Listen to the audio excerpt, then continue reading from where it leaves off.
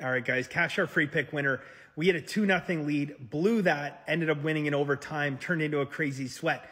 When I did my video today, I said I was going to make it a very short video, turned into a 9-minute video. My apologies. I seem like I cannot create a short video, but I will try to keep today short.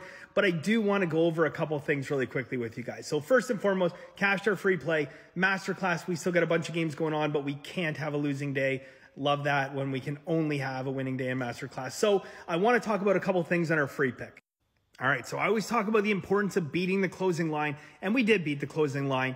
So automatically a great play, right? Not necessarily. I want to show you guys something really quickly. Let's take a real quick look at the power plays in this game. Boston, 1 for 1 on the power play. They only got 1 power play the entire game. Ottawa got 6. Refs are against us, right? No, absolutely not.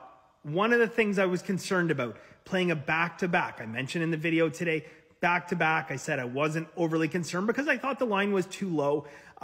We saw that it was a little too low. The Sharps still liked the value after where we bought it, and that's why the line closed where it closed. But this number right here says something. That says Boston was a tired team. These penalties get taken because you are tired. When you stop skating, you start holding, you start hooking, you start cross-checking, you start doing things to compensate for your tiredness. I cannot say that this was a great play, despite the fact that we beat the closing line.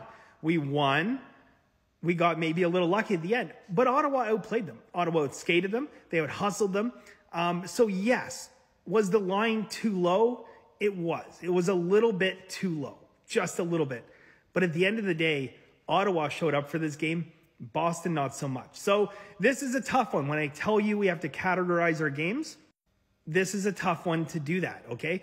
We have 4 categories. We have good bets that win. That's where you beat the closing line and you win. That's where this game should go, right? We beat the closing line, we won. But I don't know. I don't know if we can place it there because maybe we have to consider putting this in the category of bad bets that won for the simple fact that Boston played lazy. We knew they were coming on a back-to-back. So it's a tough one to categorize. What do you guys think? Do you think this was a good bet because we beat the closing line and we won? Or do you think it was a bad bet because it was a tired Boston team that got outplayed most of the game by the Ottawa Senators and it just happened to win? There's 4 categories. I try to place every game in a category, and that is how you get better, okay? There are good bets that win. There are good bets that lose. These are the ones where I'll come out in front of you guys and say, hey, look, we outshot them 43-26 and we lost. We had a game like that today. We had... who we have? The Islanders. Look at the shots on goal in the Islander game. We had the Islanders. We had the over in that game. So fortunately, we cashed the over. But with the Islanders, they should have won the game. They didn't. We beat the closing line. That's a good bet that lost. Then you have bad bets that lose.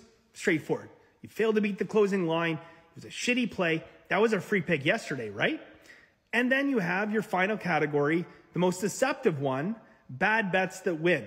These are the games where you want to pat yourself on the back and say, good job, we cashed a bet, but you didn't beat the closing line and maybe it wasn't a good play. And you have to be honest with yourself.